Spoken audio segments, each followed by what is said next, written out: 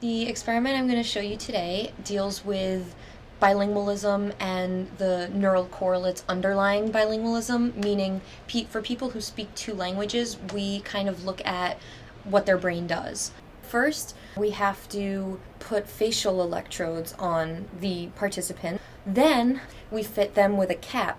When that's good to go, we check from it's called the head box, that's where we check the readings. We can come back into this room and check the signal through the computer. So then, when everything looks good there, we can run the trials and we give participants, it's called a lexical decision task, where they have to determine whether a word that is being presented to them on the screen is in fact a word or is it not a word. And we actually present it to them in two different languages, English and Spanish, because this is a bilingual study.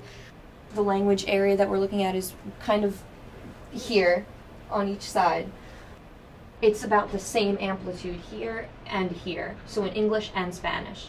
But when you have increased proficiency in your language, the lateralization is what it's called. So the difference in amplitude in that brainwave increases. So just in the advanced speakers alone, between both languages, you can see that on the left side, the amplitude is much greater than on the right side, it's much less. So the brainwave difference is actually indicative of, or it's correlated with proficiency or experience within the language. Because all of the bilinguals we used were known as late bilinguals, so they learned their second language from puberty and beyond.